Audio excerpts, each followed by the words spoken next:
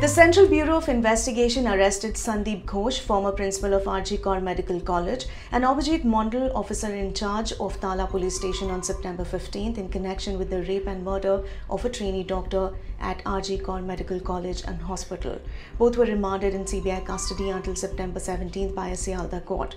The CBI alleged that Ghosh and Mondol were involved in a potential conspiracy and played crucial roles in tampering with the case.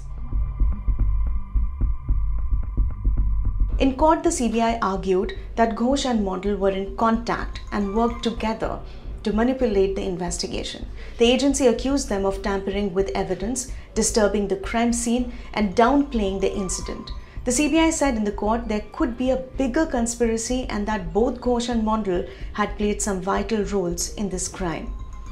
Ghosh, previously arrested for financial irregularities at the institute, allegedly gave instructions to Mondol on handling the case.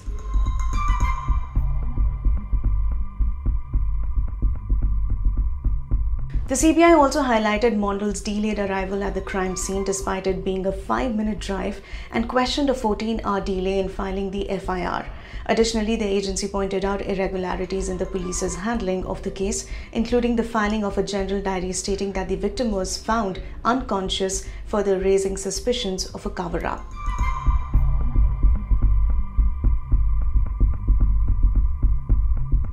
The arrest coincided with ongoing protests by junior doctors demanding justice for their colleague. Tensions escalated as Chief Minister Mamata Banerjee's talks with the doctors collapsed over the demand for live streaming the meeting. Despite her appeal to prioritize public welfare, the meeting ended without resolution, adding to the public outcry. However, today the West Bengal government reached out to the doctors again, making a final attempt to meet with them to find a resolution.